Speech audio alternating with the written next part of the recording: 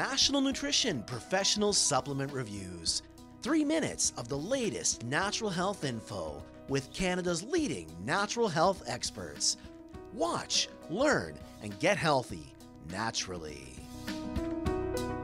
Hello, this is Karlene Karst, registered dietitian and nutrition expert for nationalnutrition.ca.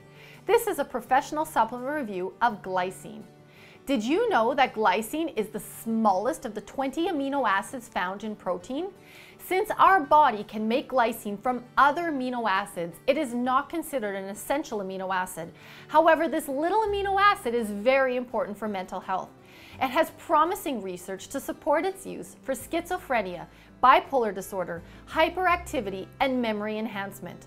Topically, it can help heal leg ulcers and improve overall wound healing.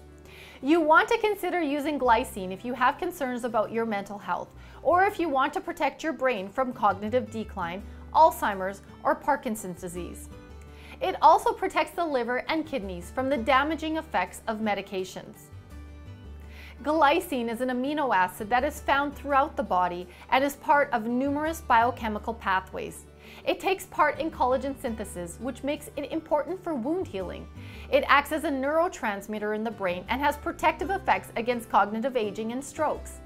It also acts on the same neurological receptors that are affected by schizophrenia, and preliminary research shows that glycine can have a positive effect on schizophrenia symptoms.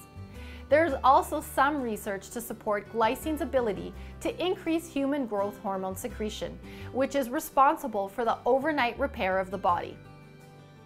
While there is no research to optimum dosage of glycine, many studies use several grams of glycine daily, taken between meals for optimal absorption. One study that used glycine for schizophrenia used 0.8 grams of glycine per kilogram of body weight. Glycine is found in many food sources like meat, dairy, and legumes. However, getting a high dose is only possible through supplementation. Supplemental glycine does in fact reach the brain, according to research. Glycine is available in capsules or powders, and the powder form is the easiest way to get a high dose and can be added to water, juice, or to smoothies.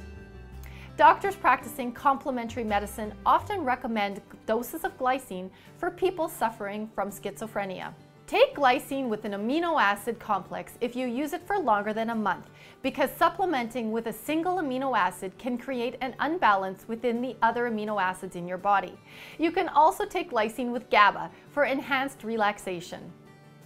In summary, glycine is the smallest of the amino acids. It's potent for brain health and mental health. It is protective to the brain and improves mental health concerns like schizophrenia, bipolar disorder, and hyperactivity. Use the powder form to get a higher dose and use several grams per day taken away from meals. Don't forget to take an amino acid complex if you supplement with glycine for longer than a month. This is our professional supplement review of glycine. Check out more of our natural health videos, subscribe, or if you have a question, leave it here. And remember, knowledge is health.